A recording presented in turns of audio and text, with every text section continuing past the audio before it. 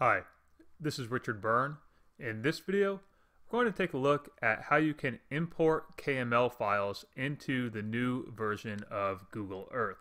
You may remember that yesterday Google unveiled a new browser-based version of Google Earth, and while it's great for exploring, it's not as good for creation as the old version was, but there are some workarounds. So if you want to make your own place marks to appear in Google Earth, you're going to need to go to mymaps.google.com and create a new map. Or if you have an existing map, you can do this with an existing map. But let's look at how to create a map. So let's do a map of places I like in Maine. My favorite places. And I'm going to create this layer here, and I'll just call it my favorite outdoor spots. And so I'm going to go and look for one of my favorite outdoor spots, which is Moosehead Lake in Maine. And I'm going to add my own place mark here. Add a marker. I'm going to put it right here in Rockwood, and we're going to say that I love to go to Tom Hegan camps.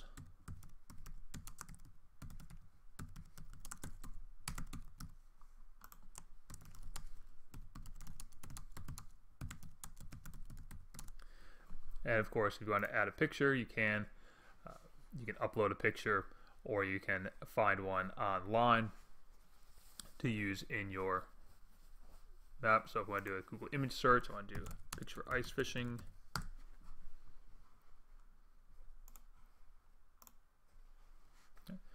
And we'll save that. Right. And I'll add one more place. Let's add Sunday River.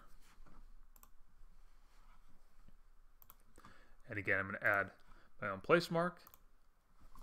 Say Sunday River. Great skiing. So I now have my couple of places that I've added to my map. Now, what I want to do with this is I want to save all of these places as a KML file. Now, to do this, I'm going to go up here next to the title of my map that I've just created and select Export to KML. I'm going to use the entire map.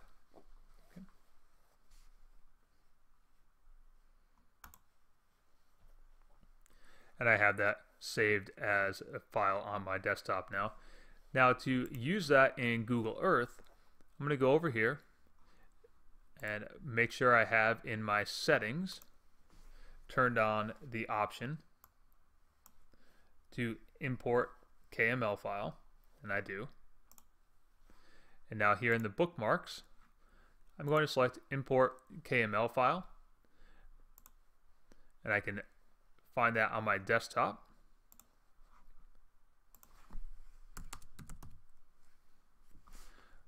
A map of places I like in Maine. We can go ahead and now we see those places added to my file.